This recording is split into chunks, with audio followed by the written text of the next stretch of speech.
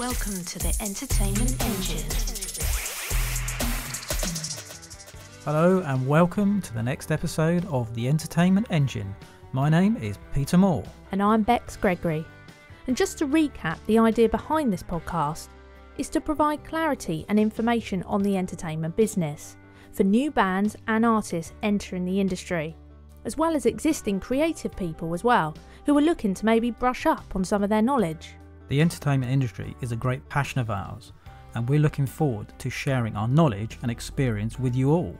You can also listen on your favourite platforms, including Spotify, Apple Podcast, Google Podcast, Castbox, Radio Public, plus many, many more. In our weekly podcast show, we'll be bringing an in-depth area of the entertainment industry.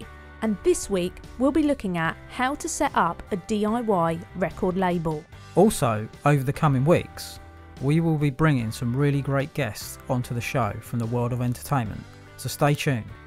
And later on in today's show, we're going to be having some really cool facts from Bex. And after the facts of the day, we'll then move on to the latest entertainment news from music, film and TV from around the globe. We then finish the show with a question of the day for our listeners. Okay, we're now going to take a look at how to set up a DIY record label.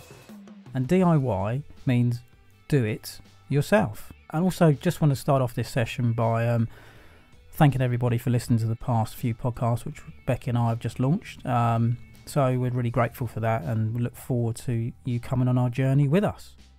Another sort of thing I wanted to add is me touching on a record company and how to set one up is sort of how I started really back in the day, which you've heard me say a few times now. So I'm just wanted to run through this session. We'll be covering a few points on how to set up your own label, and then we're also going to cover it in the next podcast session as well. So it's going to be sort of structured over 2 podcasts, and hopefully you'll be able to go away with some good points and some interesting information to continue on your journey to help you set up your record company.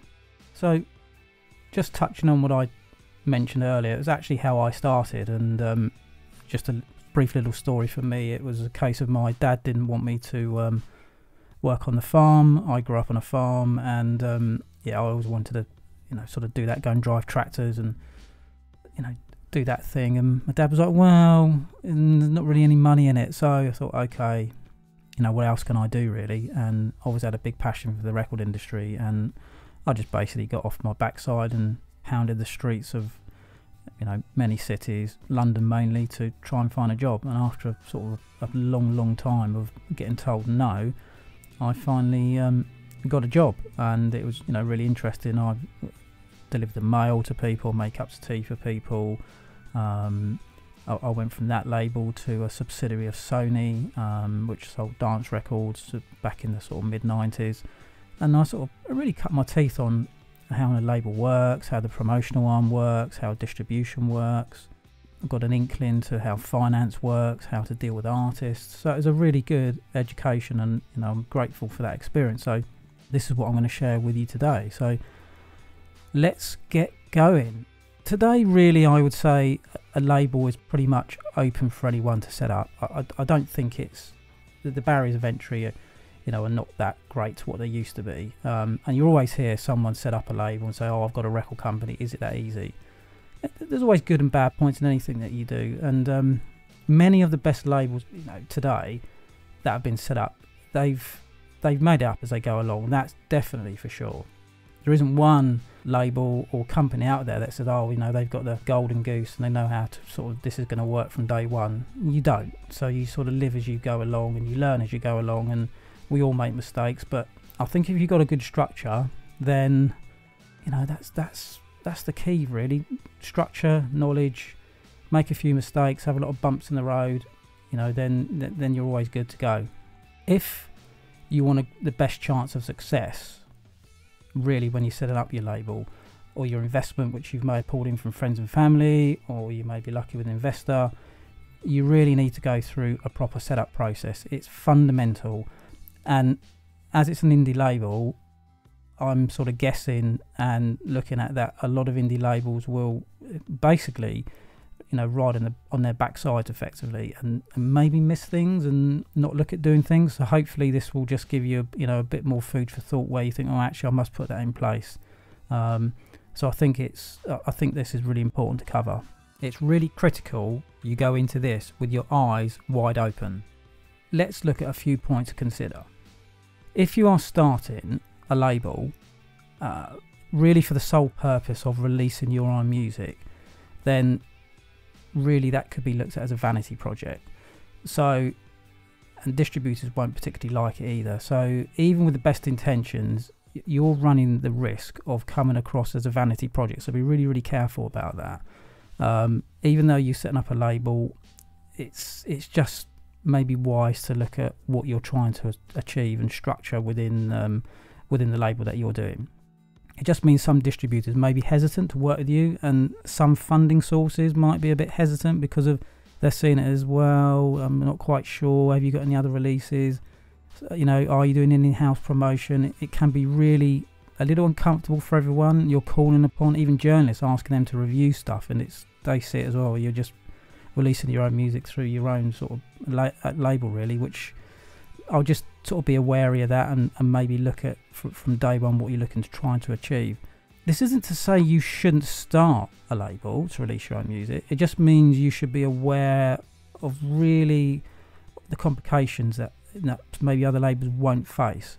You will almost certainly have to work your label on every single day, even if you have a full-time job. So it's going to be juggling a lot of things that you would normally do.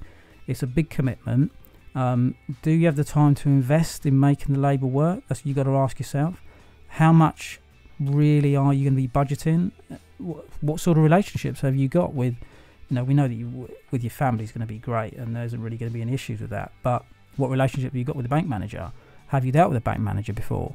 What relationship have you got with any private investors? These sort of questions that you're going to have to ask yourself, and you're going to have to go down the road and effectively see what answers you get. But it's going to be certainly an interesting journey. And when you look at starting a label, are you going to be able to cover your bills?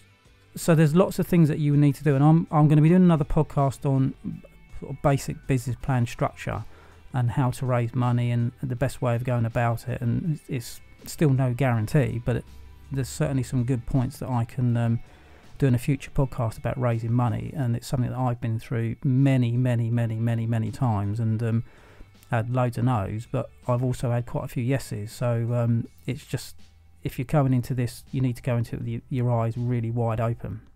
So let's start by looking at some practical tips and ideas and really how to set up your label. And the first point really is, again, choosing your business structure and label name. Now, many indies will skip this step, at least to begin with, but it's a good idea to have your record label set up as a legal entity from the start. And this is where you should really go and get advice from an accountant, or you maybe have an attorney that you know, just so that you're on the right road to begin with, because you could set this up down the road and you haven't had the proper advice and you start coming up against hurdles. So that's the first thing that I would certainly need to look at, especially if you're going to be setting up a legal business and you want to actually have a business bank account and you want to have a credit card. You're just going to need to have the proper advice, and you're also going to have the account to be set up to pay for tax as well. So it's just going to be more manageable for you working this way. Even if you're applying for a business loan or any kinds of funding from private structure, equity, private investors, it needs to be a legal business, and you need to have a strong business plan. As I said, there'll be more about this coming in future weeks, but you really do need to come to the table with your A game, because it's really, really important. And even, I've touched on COVID a few times in the last podcast, and it is really important. Everyone's going to have to come to the table with their A game and be even more focused on what you're doing, and just being able to answer the questions that you need to be able to answer. It's just going to be really, really important. And especially dealing with banks and dealing with private investors, they are going to put you through the ringer, and they're going to ask you questions you don't want to answer, and you're going to have the answers. Or at least if you haven't got the answer, you can say, well, I haven't got that answer, but I can get back to you. And you need to look at names and specific variants of the business framework. They will differ from country to country. So if you're setting up a label in the UK and you need to work in the US, there's going to be a different structure there.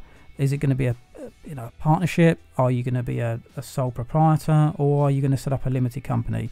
These are the things that you will go through with your accountant and attorney, and you will get best advice on what to do, and where is the company going to be domiciled.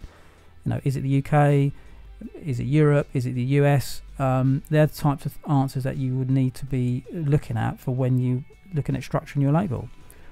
So you need to spend some time and your computer and learning about looking at some of the laws in your area. Even though you can go through this with your attorney, it's still important for you to be able to sort of look at what structure you would need to be doing, and even going in with an idea to your accountant saying, actually, I think there's me and my partner, maybe we should have this structure and it should be a limited company or it should be a partnership. You'll certainly then going in with some good ideas, and your accountant and attorney will come back with some strong advice for you as well. So I think that's certainly one to certainly think about. Also, next sort of point covered in the label, if you're starting a label, you may need a partnership agreement, and these will detail a percentage of ownership, who gets what, how each partner works in the business, how decisions are made within the partnership. This is really, really important. I can't emphasize this enough, because that bit of paper can determine the future of your label. And just to give you sort of a bit more on that, if you don't have an agreement and you go and sign an artist, and that artist goes into stratosphere and sells millions and millions of records and does massive tours all around the world, and you haven't got a bit of paper in place with an attorney or your accountant, and it hasn't been structured properly, you're going to have all sorts of problems, because then you're going to be arguing who's paid what, who's owed what. It just becomes really, really, really messy. And with that bit of paper signed, sealed and delivered, no one can argue. And it's just protecting you, protecting the artist, just protecting everybody that you're working with. And also it just makes you be able to sleep better at night. It's just perfect sense, really. And also, depending on where you live, as we said earlier, those laws associated to your business could change. So this is how a partnership agreement could differ, or you may need to devise a completely separate agreement, and that again will come down to you having a conversation with your attorney and with your accountant to really solidly come out with those answers. And what it will do is, just in those few conversations of you just looking at being able to set up a record company with your buddies, it will certainly determine who actually wants to stay forward for the journey and who actually wants to leave. And that's not a bad thing. If you all want to walk away because you think, it's a bit too much, then that's not a bad decision to make. But if you don't have the knowledge and information in front of you, you cannot make an informed decision. And I think for most indies, most of them fly by the seat of their pants. I have to begin with. You do, because you haven't got the resources and the money that like a big major label would have. So you have to do things on the cheap, or you have to do things that you couldn't quite manage to do. So you have to think of another way around it. So look at the best business structure, and the ones that really work are probably the most simplest, and protects the partners from any personal liability should something go wrong in the business. This is also the time to look at how the company would operate. So who would be responsible for what, as we spoke about earlier, who's going to do what job, so who's going to take care of distribution, who's going to take care of the PR, who's actually going to deal with the artists on a day-to-day basis. If these issues are not addressed, like we've said, then you're going to have problems way down the line, because you go from one artist to 15. You suddenly got quite a big indie label that's producing and releasing quite a lot of music. You need a structure in place. So it's paramount that you really look at these issues before you go in with both feet, really. And do as much research as possible. Ask as many questions as you possibly can. Talk to your accountant about them, talk to your attorney. Just basically go and talk to everybody, because the more knowledge and information you have at that point, then the better informed decision you're going to be able to make before you actually set up your label. Do it online. It will give you peace of mind, and it'll make you feel a whole lot better when you actually go through the process. Okay, now we're just going to look at sort of the next point, which is one of the most exciting bits, is finding the music for the label. What sort of music are you going to be releasing within the label? Is it going to be rock? Is it going to be pop? Is it going to be country? Is it going to be hip hop? Is it going to be dance? Whatever the genre is, that's why you got into actually setting up the label, because you believe in the genre that you're in, you believe in that music, and it really, really excites you. So I think, that's a really positive thing to do. And to be honest with you, you could be having the next music that just touches the world and everyone wants to buy. So you just never know where it's going to be coming from. If you have an idea for the music that you want to do, and now's the time, but you're not quite sure, and you have a release or you don't have a release, try and line up as many releases as you possibly can, because then you're just going back to, it's not a vanity project. So you're actually looking at more and more music that's going to be pretty much on a conveyor belt to come out really. And I think finding the music can be harder than it sounds, and it can be a bit like finding a needle in a haystack. But if you're already a musician and you're already got your ear to the ground, you will be able to find the right music that suits you, and that could be from clubs, pubs. It could be from a review that you see, and it could be from information you get from bands on a weekly basis. It could be from another manager that says, actually, this band are really good, you need to check them out. Could be from an agent, attorney, accountant. It will come from all sorts of places, but just don't jump into the first one that you want to do a release with, because sometimes that can be a mistake. And then you've got to obviously find distributor, you've got to find the public relations, and you've got to find the social media. So don't just jump in with 2 feet until you've actually sort of looks at your P's and Q's and making sure you're going in the right direction. And just sort of going over this again, one of the easiest things you can do is start locally. Go and check out local musicians. You start knocking on doors, there'll be many musicians that will start to bite your hand off, so that won't really be an issue. And just sort of be busy, make a nuisance of yourself, go and talk to everybody, and you will find the act that you want to sort of release their music. Also as well, when you're online, massive resources online now. You can look at MySpace. I know that's a lot older than back in the day, but it's still worth looking on MySpace for acts. You've got Bandcamp, you've got Reverb Nation. Talk to your accountant, talk to a lawyer. There'll be loads of other websites for unsigned bands and artists, so check all them out as well. And really, you got into this because you love the music, and an indie label really is a labour of love. So it's really important to hold out for the music that you really believe in. Don't just put anything out there, because it will not only damage you, it will damage your investors, it will damage your reputation, and that's really not a space where you want to be in. So when you've decided to start a label, you can feel like it's pretty urgent to just put the music out now, and that's what we got to do, and we just need to do that. In the long run, waiting to have the right record that you love to bring to the world is going to be worth it. So you're going to go through a big sifting process, but it will be worth it to be able to do that, because then you're going to find the right music that what you really want to do. That's all for part 1. I'll be back to you in a few short moments. I'm now going to pass you over to Bex, as she's got some really cool facts of the day. Facts of the day. Hi everyone, I've got 2 really cool music facts for this week. Okay, so this first one is about Mariah Carey's All I Want for Christmas Is You, which set the Guinness World Record for the most streamed track on Spotify in 24 hours. It attracted 10.9 million Spotify streams on December the 24th during the 2018 holiday season, which is more than 2 decades ago. And the artist who actually smashed the all-time record is Ariana Grande, with the Spotify 24-hour record with nearly 15 million streams of her new track, 7 Rings. So that's like 4 million plays bigger than what Mariah Carey did previously. I mean, it's just amazing, and I mean, that was huge at the time. So there's some really interesting stuff there, and I will be sharing another fact a little bit later on in the show. But just before I hand you back to Pete, I just wanted to remind you guys that we are on all major platforms, so you can listen to us and subscribe on Google Podcasts, Apple Podcasts, Spotify, Overcast, and many others. But you can actually find that out on anchor.fm/entertainment engine. And we'll be happy to, answer any questions that you have or anything like that. So always just feel free to drop us a message. We'd love to hear from you. Okay, so now it's back to Pete to discuss more about how to set up a DIY label.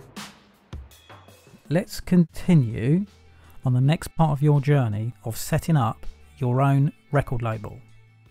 The first points we sort of covered would sort of get you up and running, looking at your legal part, looking at your accountant part, and looking at what songs you're going to be selecting, and sort of taking you through the process really. And this next part is, again, really exciting and really interesting, because you're sort of moving forward and you're looking at what music you're wanting to release. So let's now look at sort of the independent label contracts, the sort of framework you need, the artist and the band deals that you're going to look to do. So once you know what the music you're going to release, and you've had a few arguments with your mates or your partners about who thinks what music should go out and what should be the first single, what should be the first album, and you've all made that decision, which is great.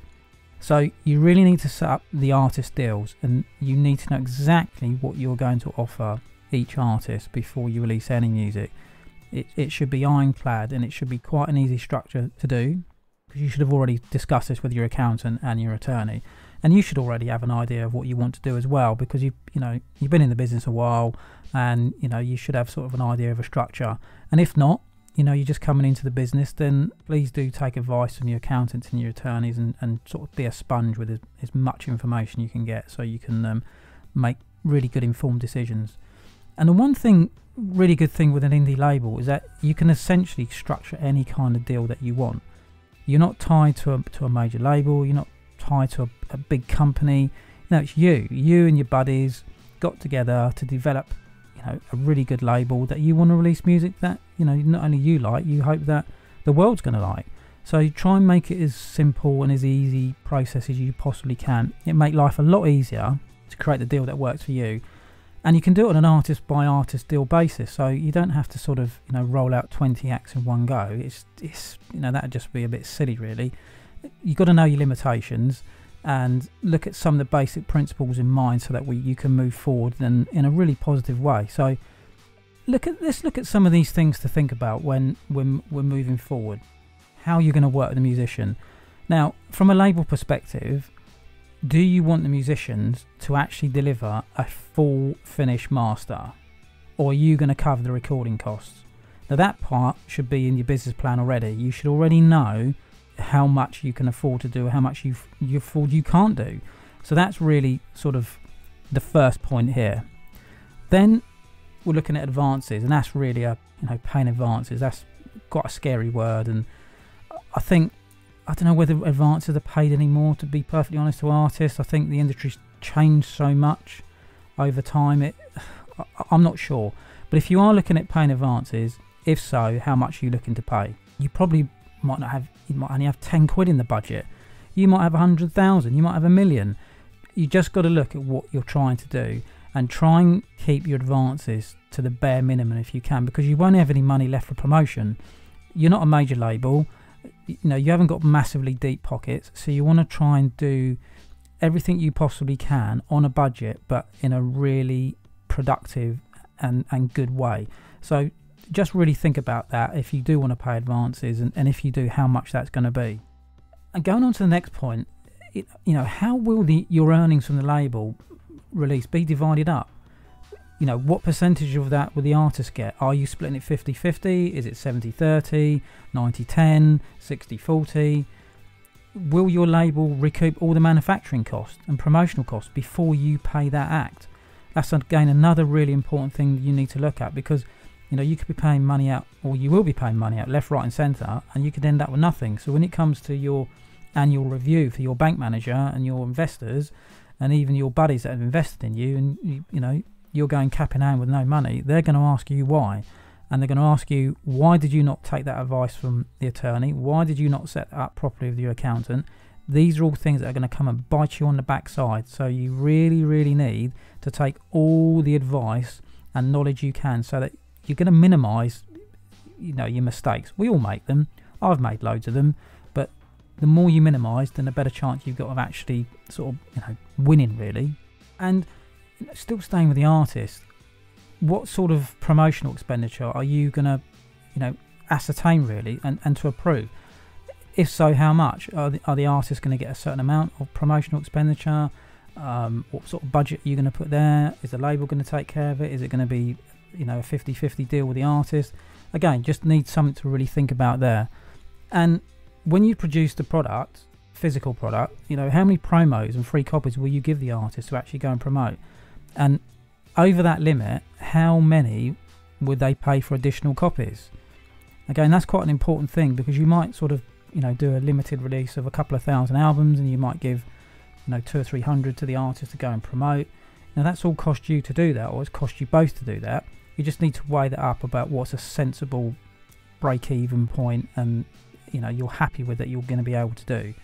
And the other thing as well with artists, look at the length of the deal. What deal are you going to do with this artist? And I'll tell you now, no artist is going to want to be with you if they don't like you, and the same with you. If you don't like the artist, you're not going to stay with them. You need to have a clear understanding with that act about what you're going to do. And even if you're chasing for the stars and you get to the moon, and or whatever you want to do, as long as you've got a structure, they will be happy with you and you'll be happy with them. So you could look at, say, one single deal to begin with. You could look at 2 singles. You could look at 2 single deals in an album, or 3 albums. Just be sensible about what you're offering and why you're offering it, and be careful with your limitations as well. One thing that I certainly learned is, if you sort of go into something with your eyes shut, you're never really going to come out winning. So you really need to go into it with your eyes open, and always over deliver and under promise, and that way you've got a good sounding to move forward. Will you do a publishing deal? Will you look at tying the artist in with a publishing deal as well? And this is a whole different type of subject, and it's something that we will be speaking about in future podcasts with some of my colleagues around the world that are superbly experienced in the publishing community. So that's certainly going to be a great podcast to look out for in the coming weeks. Now, this is another interesting bit to really look at as well. When you sign an artist, and let's just say you've got several artists on the roster, and they're all doing really, really well. Usually a musician is entitled to audit your books at a certain period of time. How often are you going to allow this? What sort of period of notice are you going to be able to do with this? To a point, it only really happens when you get to a certain size, but you still need to bear this in mind, because you could sold several million copies of an album, and that artist isn't happy with where their revenue streams come in, and they're going to want to ask you to open the books. I believe the limit for actually opening the books is 7 years. That may have changed, certainly is with a major label, but again, it's something to consider, because you're going to get caught up in with your team of releasing music, and time will go by, and before you know it, things will creep up on you. So just bear that in mind about how you structure that, and how often you would actually let an artist come and audit the books if you needed to do that. And be careful as well, because if you do that, and you do need in order to come in to do that, they're probably going to charge you up front. They might want a percentage of the back end. It just depends on what type of deal you structure. But just again, it's just be mindful of this area, and just sort of go into it with your eyes open and try and take all the advice you can. It's something that will potentially could happen down the road. Just bear that bit in mind. Now we going on to sort of point 4 really, and this is figuring out how you're going to distribute your music. So when you actually setting your label up, you've had your advice from your attorney, your accountant, you've found the music that you want to release, you've got your social media campaign, your Twitter, your Instagram, and now you want to sort of find your distribution. And to be fair, you want to start talking to distributors at the beginning about what you're actually doing. Don't talk to them at the end, because they're going to think, well, where have you come from? Why the hell do we need to be talking to you now when you should have been speaking to them at the beginning? And distribution is a chicken and egg. It's a real difficult one. It's distributors will want to know if you have music ready to go before they will commit to working with you, doing anything. Not in all cases, but in some cases. Musicians are going to want to know, do you have distribution before they sign to a label? So they're going to want to know that. So it's a two-way process, and it's really difficult. You're the one who's juggling with many situations, and to be fair, the band are concentrating on playing live and making great music, but you're concentrating on a multitude of things. And distribution is really key to actually making sure that people are going to hear your music. So sometimes when you start on an indie label, one-time musicians will want to come on board before you find distribution. There will be that attitude, no, I'll give you a go. And I think everybody's got to start from somewhere, and that's probably a great case, or your best scenario. If you can get this all lined up, there's not much, you can try keep juggling a little bit of work here, a little bit of soft commitments there. But if you can manage to get that first act to say, okay, I'll go with you, then you're onto a nice platform. And looking at distribution, really, it's much easier to find sort of distribution online than it is physical distribution, just to the nature whether the industry's changed over the years. You've got aggregating services like Record Union, you've got TuneCore, music sites that go through to Amazon, iTunes, Pandora. It's a lot more easier now where you can actually set your label up from your laptop. You can go through those aggregators, can position your music to actually be released. So that's certainly a really good space to be in. Physical, obviously, what's happened over the years with the sort of demise of CDs. We know physical distribution is, coming back with vinyl, which is still a great thing to do, and I'm really pleased about that. But really, digital distribution is pretty huge now, and you can set up these services, as I say, quite easily, and you can move. You can adjust what you do. You haven't got to go to a third party to actually run your website. You can actually do it all from your own laptop, and I think that's a really good space to be in.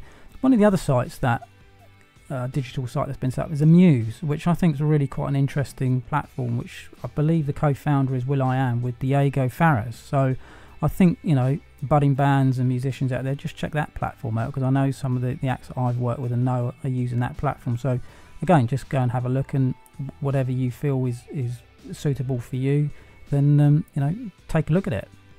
Some physical distributors will work with anyone, but your ideal situation is to land a distributor with a company that sort of is selective about the labels they work with, because they're going to want to see if you've got 4, 5, 6 releases coming. The companies they will actively get involved with in selling your release to store, and will often help you advertise that release. Now, there's a double-edged sword to that, because if they're footing up the bill to advertise your album in store or online, then there's obviously a cost to that. So you need to look at your cash flow and how that's actually going to work for your label. These sorts of companies want to know that your release schedule is planned. They don't like working with a label that just has one release, so you're going to have to sort of prove that you've got sort of a series of up and coming releases coming out, whether that's singles or full albums, so that they've got more of a chance of recouping their money, and obviously you making money. So it's a two-way approach as well.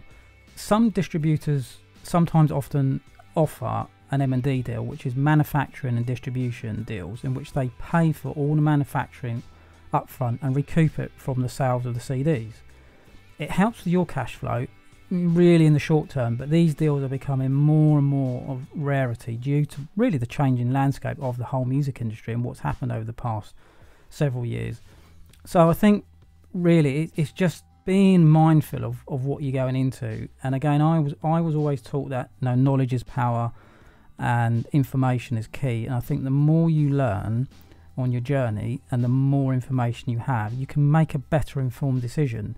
No one's saying anything's impossible, but it becomes impossible if you haven't got the right structure and the right path. And I think if you sort of have a tick box and you've taken a few of those boxes off, then you're looking in a stronger position. And again, you may want to set up the label at that point, you may not want to. It's just depending on what situation and how you feel at that time about what you want to do. So really, this is all for part 1 for the DIY label for this week, but we will be looking at part 2 of setting up your label next week's podcast show. So really don't miss that one. And one of the areas we will be looking at is preparing for your first record release. So I look forward to talking to you more about that next week. And now I'm going to be passing over to Bex, as she's got another fact of the day. Facts of the day. Thanks for that, Pete. Yes, so we've got the second fact of the day for you. And anyone who loves live music shows, festivals and concerts, you're going to love this next fact. So the artist that hosted the largest ever free concert was Rod Stewart. And the concert took place in Rio de Janeiro, Copacabana Beach in Brazil on New Year's Eve 1993. And it remains the most attended free concert ever. And according to the Guinness World Records, it's estimated that there was 4.2 million that attended. And actually the second most attended free concert was Jean-Michel Jarre's, which was at the University of Moscow on September the 6th, 1997, which estimated an audience of 3.5 million. I mean, that must have been amazing to have attended that. probably the biggest festival that I've attended was the Victorious Festival, which was about 80,000 people when the Manics headlined. Yeah, and I mean, that was big enough.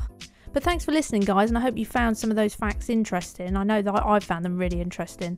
But I'm just going to hand you over to Pete. But before I go, please remember that we are actually available on all major platforms. We're on Spotify, Apple Podcasts, Google Podcasts, so you can always leave us a review, as we'd love to hear your feedback. That'd be awesome. And if you do share and spread the word on social media, that would be really, really great, and we'd thank you so much for that. But if you do that, just remember to put hashtag the entertainment engine so that we can find you, and thank you. Entertainment news. And we now look at the global music news. This week, I just wanted to take a little bit more of a different tack and actually pay my respects to one of the most respected and legendary composers of all time, Ennio Morricone, who sadly passed away July 6, 2020. Morricone was born in Rome on the 10th of November 1928. His long artistic career includes a wide range of composition genres, working as an orchestrator, conductor and composer for theatre, radio and cinema. His score to The Good, the Bad and the Ugly in 1966 is still considered one of the most influential soundtracks of all time and was inducted into the Grammy Hall of Fame. His filmography includes over 70 award-winning films, all Sergio Leone's films since A Fistful of Dollars, and all Giuseppe Torrentino's films since Cinema Paradiso, The Battle of Algiers, Exorcist II, as well as The Thing, Once Upon a Time in America, The Mission, The Untouchables, Bugsy, Disclosure, In the Line of Fire, Ripley's Game, and The Hateful Eight, just to name a few. Morricone composed over 400 scores for cinema and television, as well as over 100 classical works. He will surely sadly be missed, a true legend. For me, working in the music industry with no music in film just doesn't make sense. The music does make the movie, and I'm sure many people out there will agree with me. Just a wonderful, wonderful person, and leaves a legacy of amazing soundtracks. Okay, now we're going to take a look at a legendary songwriter and nominated Grammy music producer with over 5 decades in the music business, Mr. Alan Glass. We've known Alan for many, many years, and he's just an absolutely wonderful person and huge amount of respect and experience within the business. Alan is a true legend. Born in New Orleans, Alan absorbed a rainbow of musical styles from that amazing and exciting city over many years, with the exotic mix which informs his love of all genres of music, and his hit song writing credits totally reflect this, from soul to country, to rock to dance, and even to opera. Who would have thought of that? Alan's credits include writing with Aretha Franklin, Al Green, to Kenny G, Earth, Wind and Fire, and more recently Liberty X and Mystique, plus countless songs which he's done for X Factor winners all over Europe. Alan's film credits also include Another 48 Hours with Nick Nolte and Eddie Murphy, the animation film for Disney Hercules back in 1997, and also he wrote some music for the movie Virtuosity starring Denzel Washington. Alan was mentored in production by the Philadelphian legend Tom Bell, as well as Maurice White from Earth, Wind and Fire. An outstanding career, and I'm really looking forward because Alan will be joining me on the show in the coming weeks to discuss his creative approach to writing hit songs and crafting killer productions. And of course, Alan's going to be discussing the real side of the music business, which I am really looking forward to. It's going to be great, and I'm going to keep you posted when that one comes along. Thanks a lot. And now we're going to move on to the global film news. Now, this is one film a lot of people are going to be really eager to see, including me.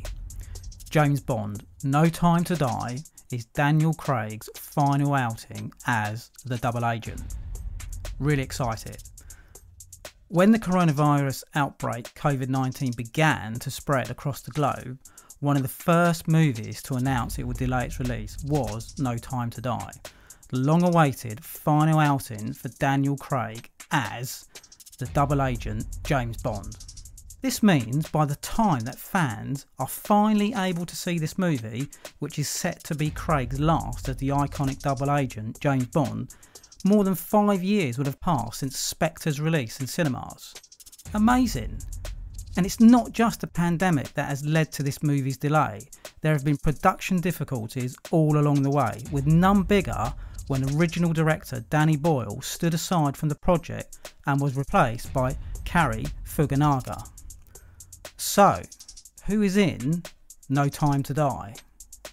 As well as Daniel Craig in the final appearance as James Bond, Ralph Fiennes plays M, Lea Seydoux plays Madeline Swan, Naomi Harris as Miss Moneypenny, Ben Whishaw as Q, Rory Kinnear as Bill Tanner, and Jeffrey Wright as Felix Leiter will all be in their reprising roles for the new movie. If all had gone according to plan, we'd have seen the film by now and no doubt had a lot of talking points to discuss with us all. But the release is now scheduled for November the 12th in cinemas. We've just got to wait that little bit longer, guys. Now this one film is for me and I'm not missing this. It's going straight on the calendar. So get your drinks ready, mine shaken, not stirred. Grab your popcorn, sit back and enjoy, in a safe way of course. More on the movie and music news next week, and now I'm going to pass over to Bex for this week's question of the day. Okay, so for this week's question of the day, who became the youngest solo artist of all time to win Album of the Year at the Grammys in January 2020? So if any of you listeners think you do know the answer, please send us a message at anchor.fm/entertainment engine and click on the message feature to send in your answers for a chance to be featured on next week's show. And just to recap the answer to last week's question, which was what was the music video to first air on MTV August the 1st, 1981? And the answer is Video Killed the Radio Star by the Buggles. And I just want to say thanks to everybody who sent in their answers for last week's question. And I just wanted to actually thank Maggie who called in, who left us a lovely message. And I know she's a big fan of the song. So here's a little message she left for us because she got the answer right. Thank you so much. This is Maggie from Hampshire in England. I believe I have the right answer for your question last week. And it was Video Killed the Radio Star by the Buggles. They were quite a good band in their day and everyone was singing the song. It was quite hilarious. Well, that's all for today's episode of The Entertainment Engine, and thanks for listening. Join us again next week when we talk more about the entertainment industry and delve into part 2 of a DIY record label for musicians, bands and creative people who just want to learn more about the entertainment industry. Plus, we will have all the latest news and updates from the music and film sectors with the majors and the indies.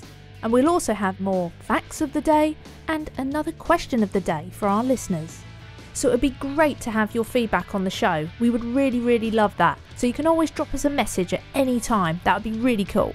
So make sure you subscribe to the podcast on anchor.fm/entertainment engine so you never miss an episode.